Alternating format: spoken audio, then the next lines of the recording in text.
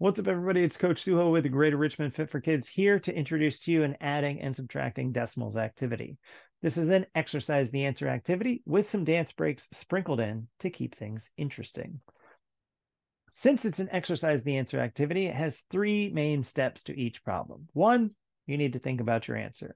In fact, for this activity, your teacher may even ask you to write down your answer on a piece of paper or on a whiteboard. Once you have your answer ready, then you're going to tap your head. And then finally, once the teacher sees enough people are tapping the brain, they will say to exercise your answer, and you will do the move that matches your answer. You will have a movement slide like this. The main difference when you do the activity is that they will actually be moving to show you how to do the move. These are in here so that you can practice doing arm circles and sky reaches and cross crawls so that you know what kind of space you're going to need for this activity. And that way you can move before you get into things so that you have plenty of space to move your body in.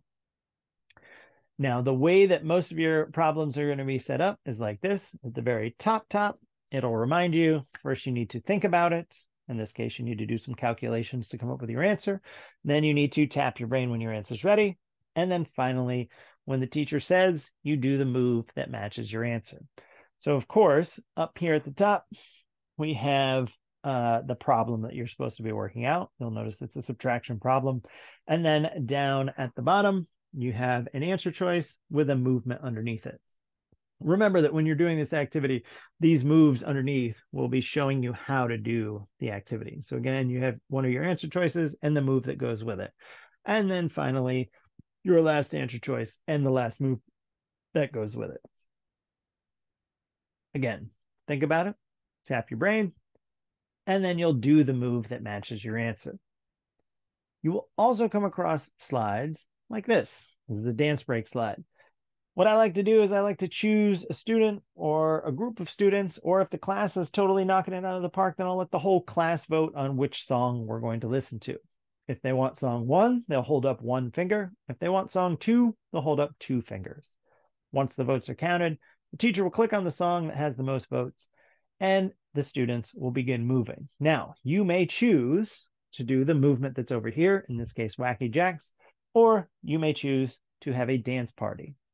My most important thing to say for this section is make sure that you stay in your own space and make sure that you stay on your feet. The final type of slide that you will see in this activity is a cool down slide at the very end. You'll have a seat in your regular chairs. Then you will do either a mummy or a pretzel. While you're doing this, you'll breathe in nice and slow so that you can get your heart rate back down to its normal resting rate. Hopefully you've had a good time during this introduction, and I hope the activity goes smoothly for you. If you have any questions, let me know. And as always, I'll see you in the next one.